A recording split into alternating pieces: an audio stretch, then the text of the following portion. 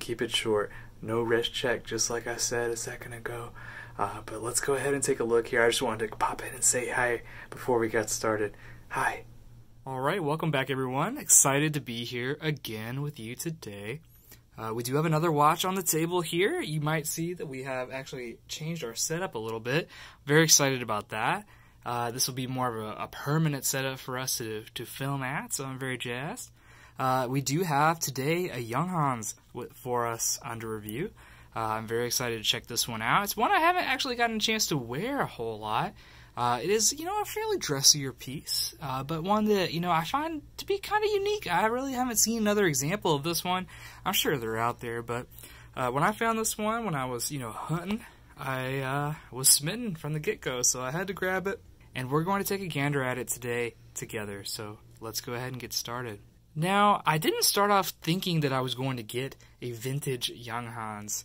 I actually was really kind of smitten with the modern or contemporary Junghans that are out right now. The Max Bill designs, I'll throw up a few different pictures of those. I still have my eyes on those. I can't decide in terms of those. They're a little... The price range is something that is not an impulse buy for me. So I've been kind of contemplating it. I'm also a little unsure about whether I want this black dial one or this silver dial one. I'm also unsure if I just want the numerals or if I want the indices, the batons. And so I'm a little bit waffling there, so I will pick up one of those eventually.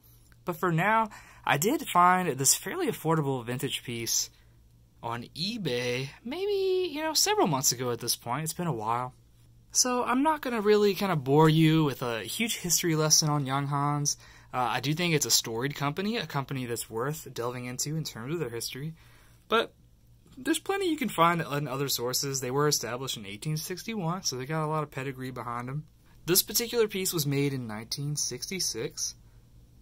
So it's pretty, seasoned, but fairly spry for its age, I'll say.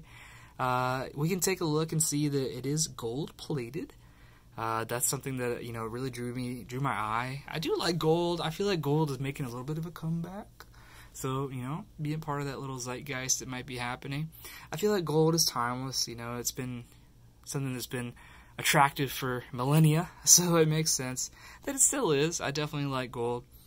This one is gold-plated. It does have a stainless steel snap-on case back. The movement is the Junghans 620 movement from my research and from the original listing.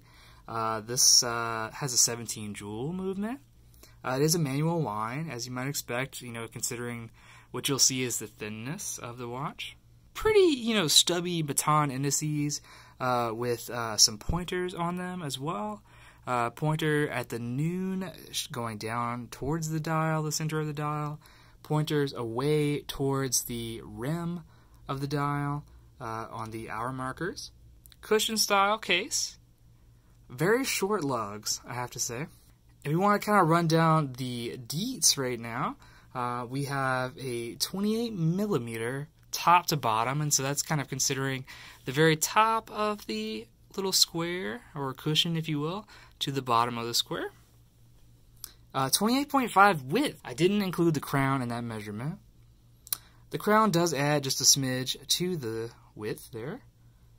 8.5 millimeters tall, and a lot of that actually is tied up with the domed acrylic crystal that you can see. I'll definitely include some footage there so you can see, just how thick that dome is. I think that is actually pretty attractive.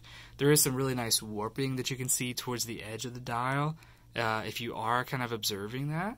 And it is a very lightweight watch, 27 grams total. Disappears on the wrist, I have to say. I threw this one on the time grapher. It's not really performing pretty well, to be very, very honest. It was ostensibly serviced before it came to me, somewhat recently, probably in about 2021 at some point, maybe early 2021. But When I actually put it on the time grapher, I'm kind of getting results all over the place. Sometimes as low as like -9 seconds lost per day. Sometimes as high as like 40-something seconds a day. So it's a little bit all over the place. Definitely like wearable though, I have to say. If it's under a minute, I usually feel pretty safe wearing a watch overall. So it is definitely something I would wear out and about if I felt like it. I haven't had a whole lot of occasion to wear it lately. It is a fairly dressy piece, being, you know, gold. And like really having that very rich toned yellow gold. And this bright, of course, sunburst dial. I love, if you look really closely on this dial, you can see that there is some really nice patina on the dial too, some aging there that I find very fetching. And it's something that I just really enjoy. I enjoy this old school Junghans logo as well. And so there's a lot to like here.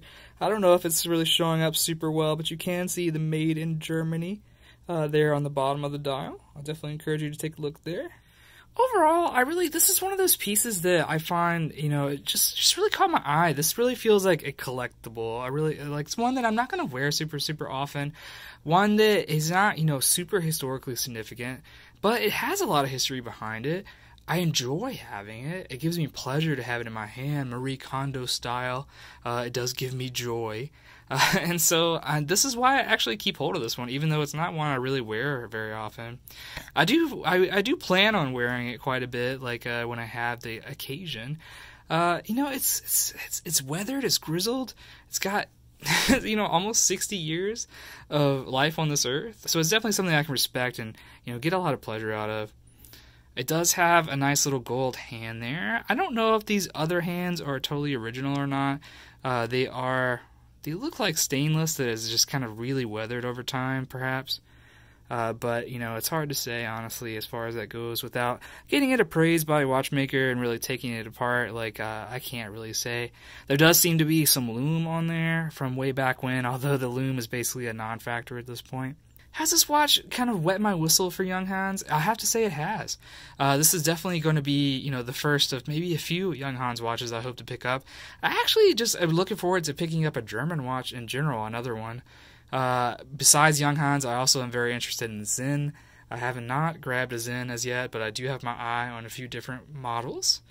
So I'm definitely going to like really kind of keep Germany in mind in terms of manufacturers in the future. So what do you think? Do you like Junghans? Do you have a Junghans? Do you have one of those Max Bills I had my eye on? I'd love to hear in the comments if you do, if you have any experience with this particular brand, or if you just have any comments on this particular piece. I'd love to hear those as well. Does it strike your fancy? Is it too old school? I'm sure it is for some of you, for sure. But yeah, thanks so much for watching here today with me. Thanks for being here with me. I hope you have a rad day wherever you are, and I will see you next time.